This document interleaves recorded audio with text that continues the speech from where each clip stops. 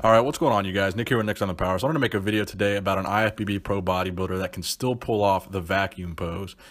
Now, obviously today there's a ton of hype behind the classic physique division, and everyone's going back to the aesthetic look of bodybuilding. Everybody appreciates, the old school posing, the vacuum pose, the crucifix pose, the mantis pose, all these great things that are considered to be classic or golden or aesthetic. And these are a lot of things that we don't really see in men's open bodybuilding, or the big boys, so to speak.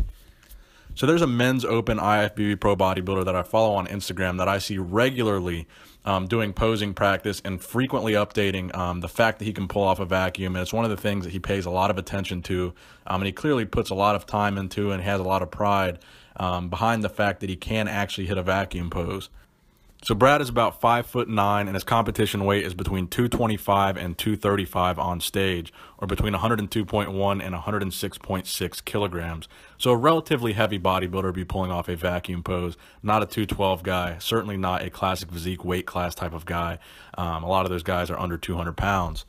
So again, I think it's very impressive that he can actually hit a vacuum pose. I definitely want to give him props in this video because he's one of the few bodybuilders that I think can pull it off, and he can pull it off very, very well. And I think that's due to a combination of a number of things. Number one, the fact that he clearly appreciates, the aesthetics of the vacuum pose and puts a lot of time and consistency and effort into practicing that pose. So Brad turned pro back in 2013 at the NPC Nationals, where he earned his pro card, and since then he's competed a multitude of times, most recently being the 2017 Frigno Legacy Pro, where he placed outside of the top 5. Last year he placed 9th at the Frigno Legacy. He also has a 16th place finish at the 2015 Mr. Olympia, and probably his best placing would be the 2nd place finish at the Frigno Legacy back in 2014, which is not too shabby to get 2nd place at a major pro show in his rookie year right off the bat.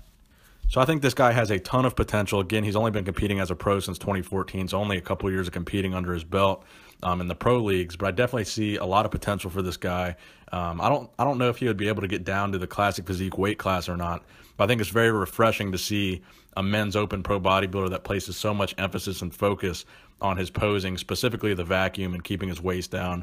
He posts a ton of progress pictures where he's very, very detail oriented in terms of his progress. He looks for every little detail, slow progression over time. He's not trying to get too big too quickly. He seems to be a big believer in this kind of slow, gradual progression and acquiring more detail. So I just wanted to give a shout out to this guy. I think he's an incredible bodybuilder. I think his vacuum looks incredible. And again, it's just a rare sight to see. So let me know in the comment section below what you guys think about this guy's physique. Please give the video a thumbs up if you enjoyed it. Nick Strength and Power, signing out.